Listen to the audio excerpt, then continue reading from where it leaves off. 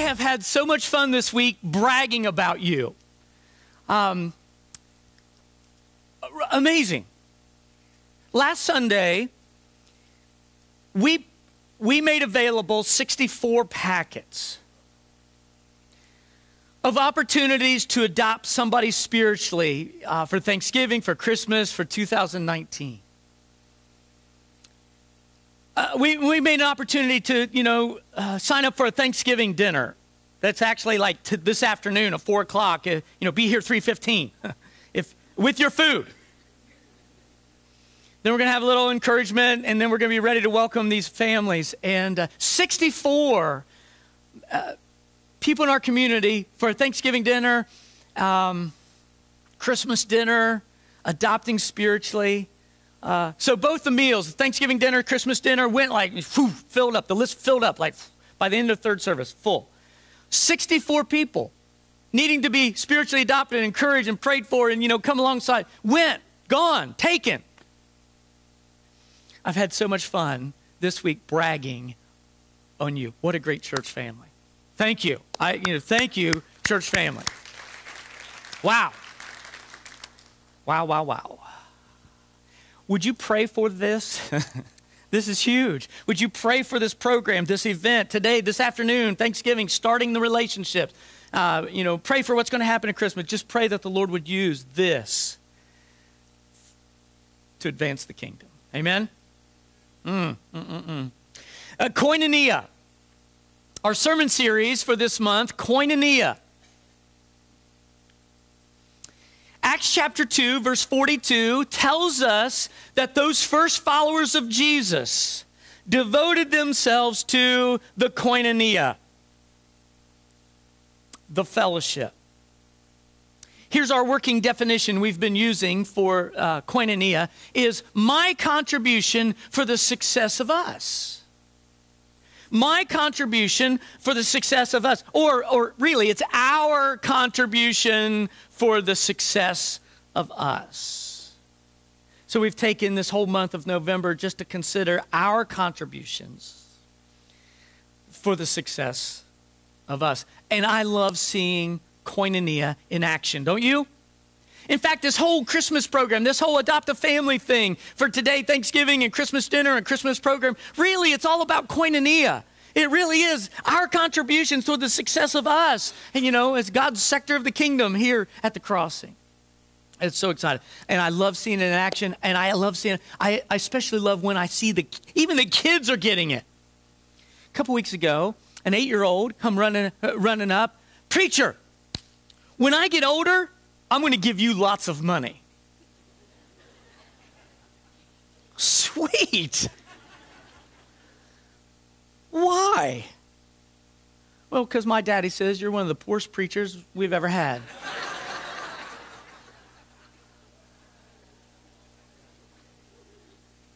Well, at least he gets it. My contribution to the success of us, right? Today's passage is so koinonia. You're going to love it. Our passage today is so koinonia. 1 Corinthians chapter 12, look at verse 4. There are different gifts, but the same Spirit distributes them. There are different service, but the same Lord. There are different workings, but in all of them and in everyone, the same God at work. Now, to each one, the manifestation of the Spirit is given for the common good. May the Lord bless the preaching and the responding to His word today. Amen? I love this passage. There are different gifts, but the same Spirit distributes them. There are different service, but the same Lord. There are different workings, but in all of them and in everyone, the same God at work. To each one, the manifestation of the Spirit is given for the common good. I think it's obvious right from the get-go, there are some things in this passage that are the same, and there are some things in this passage that are very different. Same and different. Today, I want us to improve our koinonia by uniting on the things that are same. And then let's appreciate the things that are different. That's all I want to do today. Let's unite on the things that are same, and then let's appreciate the things that are different. First, I want to focus on what is the same. What is the same? Our text says there are different gifts, but the same Spirit. And there are different services, but the same Lord. And there are different workings, but the same God. I call this a Trinitarian text. A Trinitarian text. Inside this one paragraph, God the Father, God the Son, and God the Spirit all show up. It's a Trinitarian text. All three members of the Godhead are here. Here's what I've learned in my studying of the Bible. Anytime all three members of the Godhead show up, we better pay extra close attention because something important is really happening. In the text, we have God the Father mentioned, God the Son, and God the Spirit, a Trinitarian text. Maybe we ought to find out what's really going on here. This is huge. And what I want to point out is really, first of all, that the same source.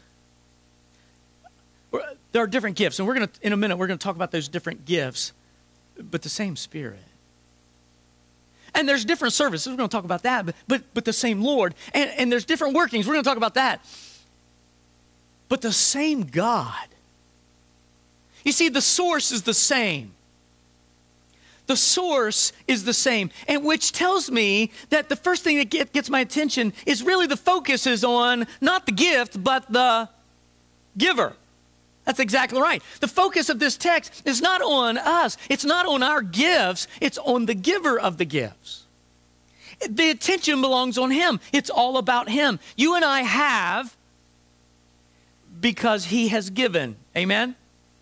Hey, that's just a perspective of maturity, and that's really what stewardship comes down to. It's all his, and it's all from him. And the attention is not on the gift, on the giver. The same source. I think that's pretty cool. And then verse 7 really gives us the same goal. Did you see verse 7? Now, to each, the manifestation of the Spirit is given for the common good. The common good of us. This is koinonia. We've been all given different gifts and different services, different workings, but it's all to be used for the common good, the same goal, the common good. And really what we're talking about is using our giftedness as a contribution to the success of us. Does that make sense? So let's unite on what is the same. It's the same source. It's all God giving and providing. It's all God. And for the common good. It's all from him. For our good, koinonia. Using my giftedness for the good of us. I love that. So simple.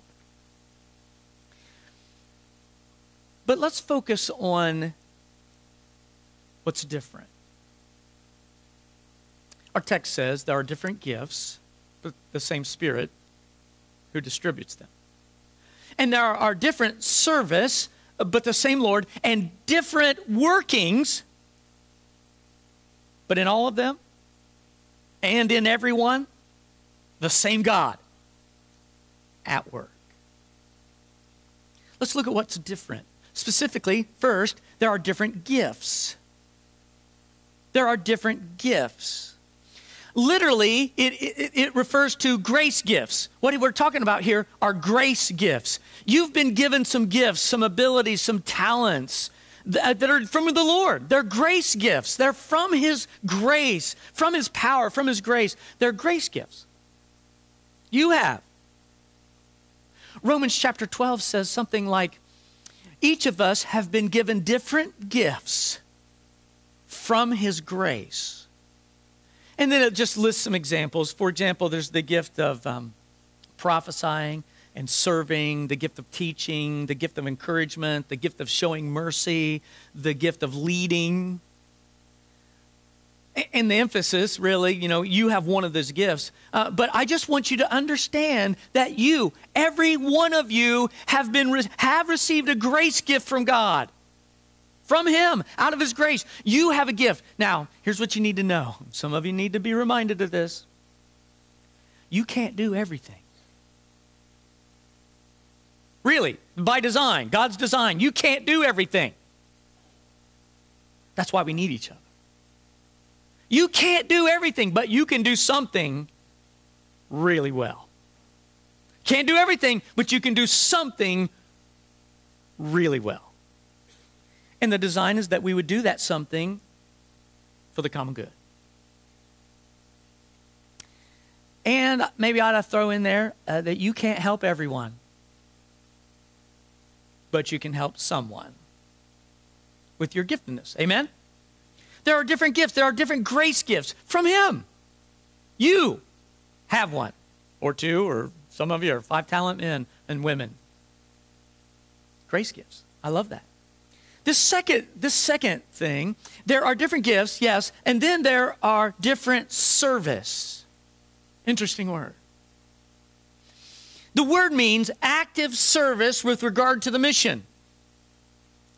Active service with regard to the mission. And there are different services. The word is the same word for ministry.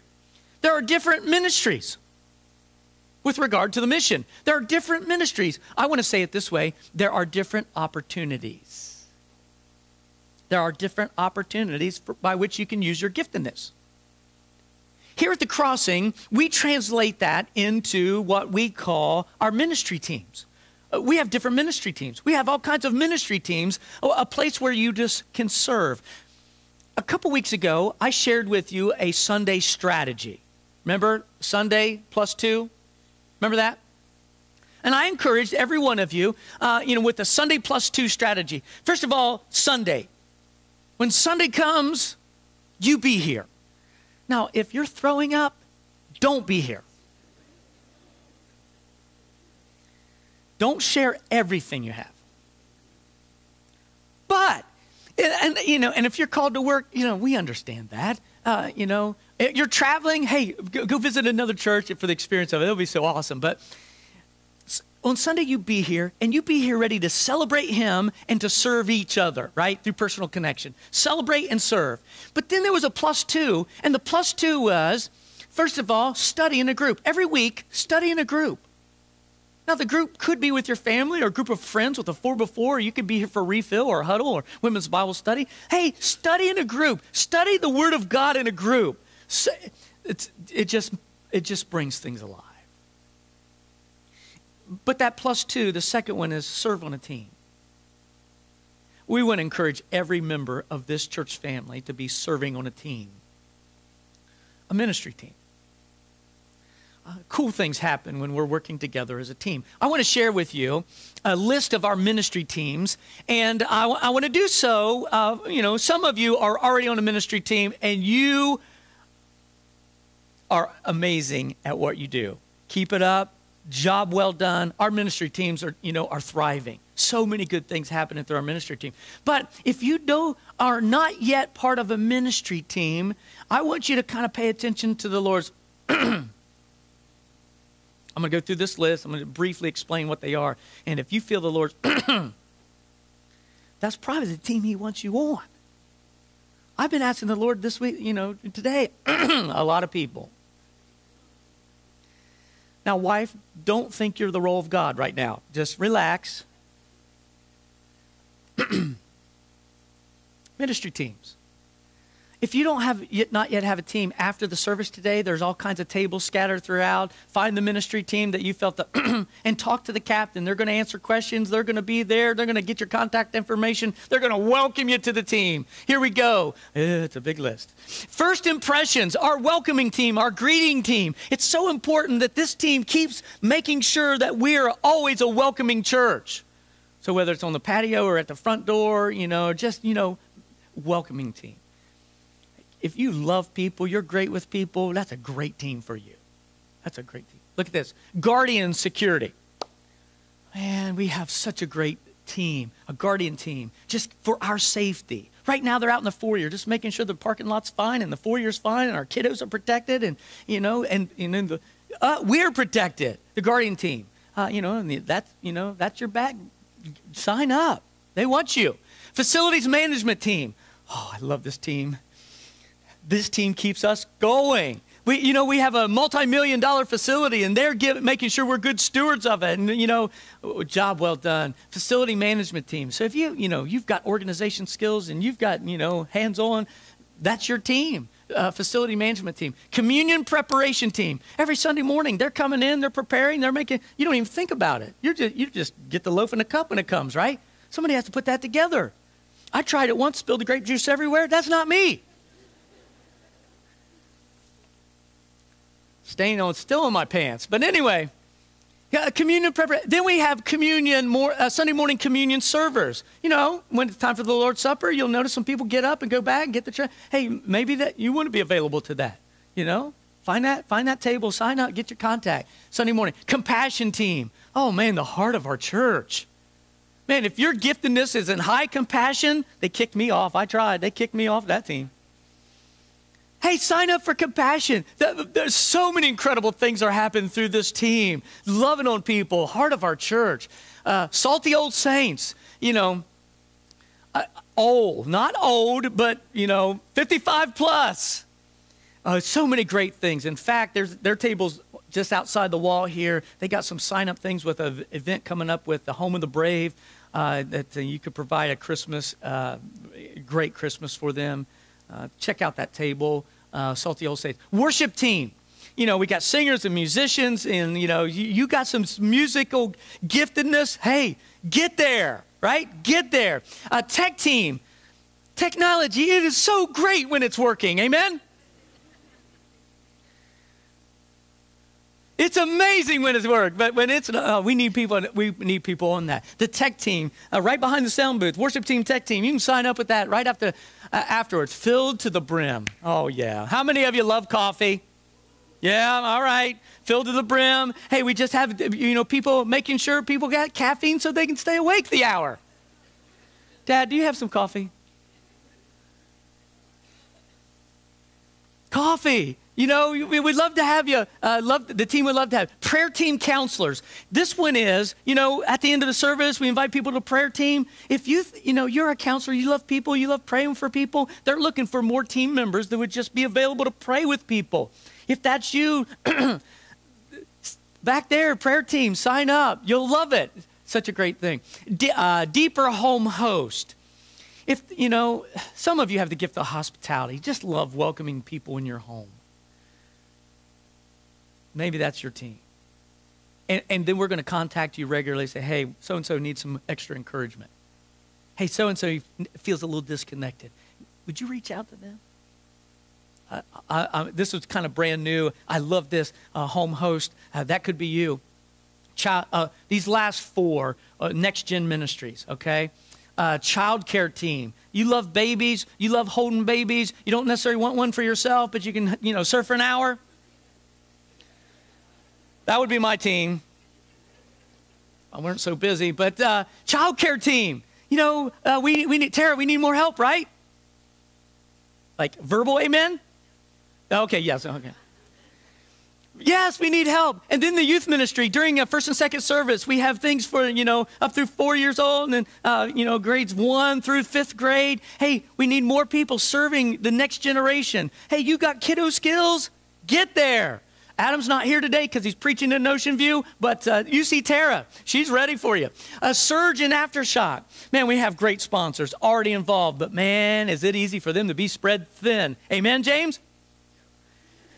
Yep. Hey, it would be great to have some more teenage sponsors being there, serving, at Surge Middle School, Aftershock High School, some great teams. Listen, you being on one of these teams is a way for you to just improve your contribution for the success of us. Hey, as soon as we're done today, if you're not yet on a team, fine. You're going to love it.